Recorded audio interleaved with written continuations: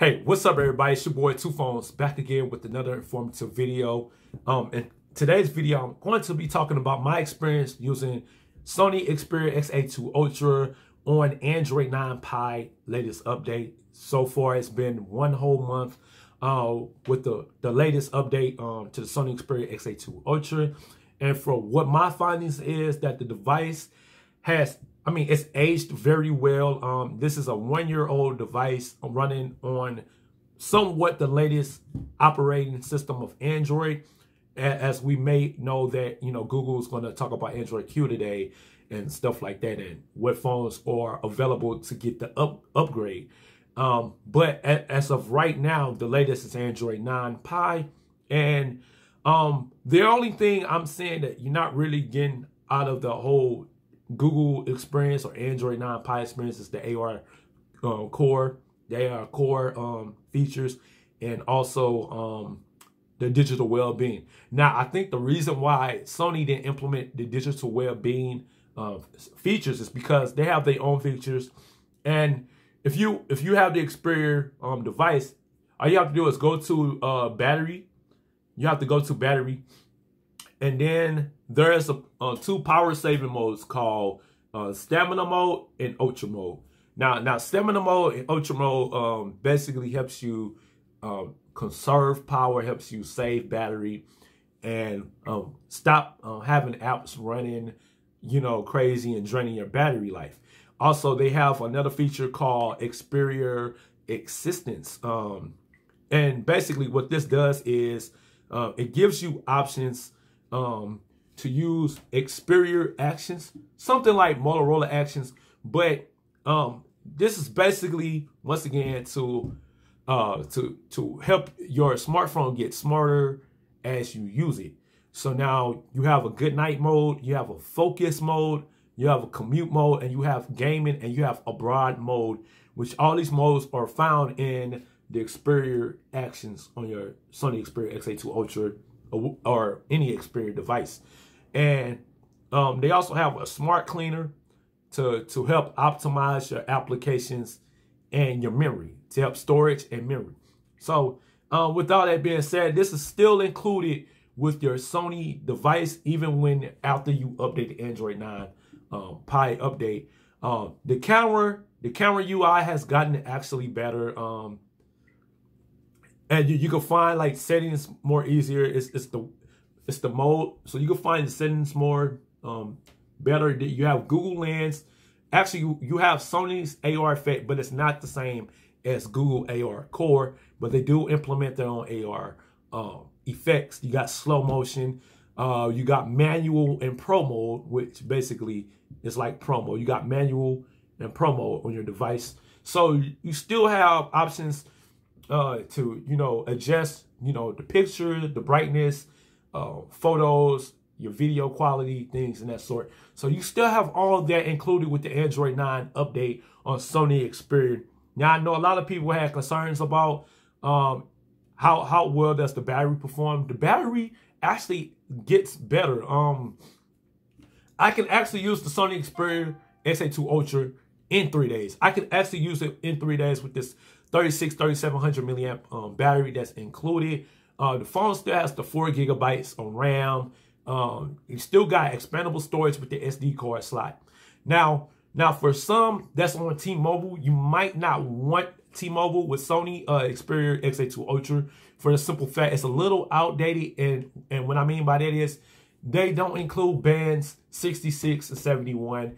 And I know if you hear me talk about the Moto G7 Power, this is why I like it, for the simple fact its main core is T-Mobile's network, and that Sony has all the AT&T network, all the AT&T bands, and I've used AT&T SIM cards in here like FreeUP, Pop, Cricket.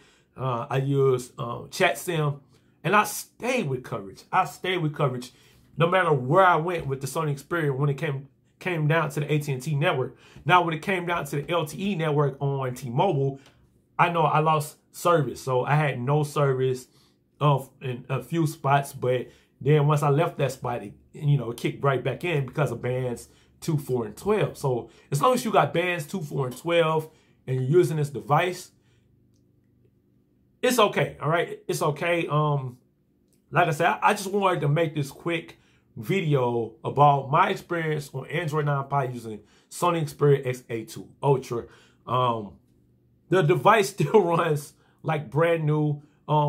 Like I mentioned in that one video, I usually, when I get an operating system update, I usually clear out all the, all the bugs. I mean, not bugs, but all the old data. I clear out all the apps and start it off brand new and fresh, and then upgrade to the latest operating system, because you want to make sure that you don't have anything on your device that would interfere with the performance or what have you, and then go back and reinstall those same type of apps that you had on the previous operating system update and see if these applications are working properly with the latest update. So that's what I will recommend to most users that feel like they're afraid to update. Make sure you just back up your applications, back up your data, your information, your contacts, your text messages, emails. Make sure you can remember your passwords and things like that. And if you can't remember your passwords, they got applications like LastPass and stuff like that to put all your information, your usernames and passwords in this one little service. But you got to remember, that main password to that, so you can keep everything connected. And also, if you're using Google Chrome, it's always, offering, say, hey, you want to save your passwords to your account, and you can do it that way through the Google account. But other than that, right now I'm using Mint Mobile on the Sony Xperia XA2 Ultra, and I'm getting LTE Plus, which basically it's not going to improve like speeds or anything like that, but it's just to keep you, with coverage, to keep some type of advanced coverage on your device and stuff like that. But it's really not making a real big difference. You're not really gonna see it like through the naked eye or anything like that. You have to basically play with it. So for anybody that had concerns with using Android 9 Pie on Sony Xperia XA2 Ultra in the United States, in the US, like I said, I mean, I might have like a couple of apps crash, and these apps, like the developers, probably not even updating it to where it's supposed to be on the latest API levels anyway with Android 9. And that's another thing. Like another way you can check and see what processing, what levels of APIs on. You got to download this application called CPU. CPUZ, and it'll basically break down like your operating system, your software, the processor, what's on your device, and things and that sort. Now, sometimes it does come with ads and it does get a little annoying, but it will show you, like I'm on API level 28 in Android 9 Pie. So, I mean, it's going to let you know exactly, what your device is capable of, what the battery life is, how well the battery is performing. And once again, guys, Sony already implemented some type of digital well-being structure, so you don't have no worries about that. But for those that were skeptical, I'm just telling you right now, you're not going to have any issues when it comes to the latest update on Sony Xperia XA2 Ultra. I still like this phone. I don't care how big and bulky it looks. I like the edge-to-edge display. And you got the Google button. It comes with its own Google button. So now with the latest Android 9 Pie, you have your own Android Google button. Now I noticed a lot of people were complaining about themes, the Xperia themes. I don't even play with the theme, so I don't even care about that. But all you gotta do is hold down the home button, and look at your theme section down there at the bottom with the wallpapers, along with your transitionings and grid and settings. So just hold down the home button, and you'll see your themes and your wallpapers and stuff like that. That's how you get to them. But other than that, you're still getting the functionality out of, you're getting dark mode, night mode, and everything like that. You're still getting the Android 9 Most of the Android 9 features, like I said, the only thing you're really missing is the digital well-being by Google and the Google AR Core. But Sony has their own implementations of all that. It is what it is. It just depends on what you like better.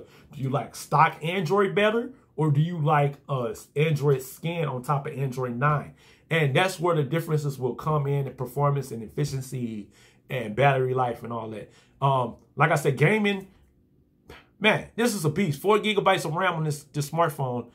You should have no issues with gaming on this device. Now, of course, Fortnite. You're not going to play Fortnite, little kids. You're not going to play Fortnite on the Sony unless you got like an APK or something like that. You go one into them hack stores or whatever, and you download the Fortnite to there. But it's not on Snapdragon 855. So it is what it is. This is a battery efficient smartphone. Battery efficient smartphone, a performance smartphone. It's not the top of the line. It's not the best thing out there, but to get the job done, it has great call quality, nice selfie cameras.